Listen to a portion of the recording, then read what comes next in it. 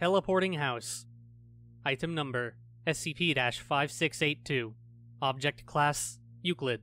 Special Containment Procedures. SCP-5682 is impossible to contain. When SCP-5682 teleports to a new spot, there has to be 5 unarmed guards outside.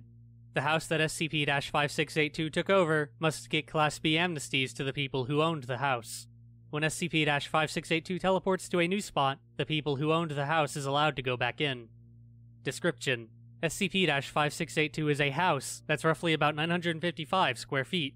SCP-5682 is only capable of replacing houses in the state of Washington. SCP-5682 replaces the house about 24 hours. Inside the house has a normal furnace like a regular normal house you see every day. SCP-5682 is not capable of replacing apartments. SCP-5682 was heard by the Foundation when residents of a town were talking about a replacing house. The SCP Foundation went to the town and saw the house teleport a few hours later after they got there. When that happened, everyone in town are giving Class B amnesties to the whole town. Addendum 5682-1. The SCP Foundation are trying to find ways to stop SCP-5682 to stop teleporting. The SCP Foundation decided to keep the containment procedures until they figure out a way to stop it. Addendum 5682-2.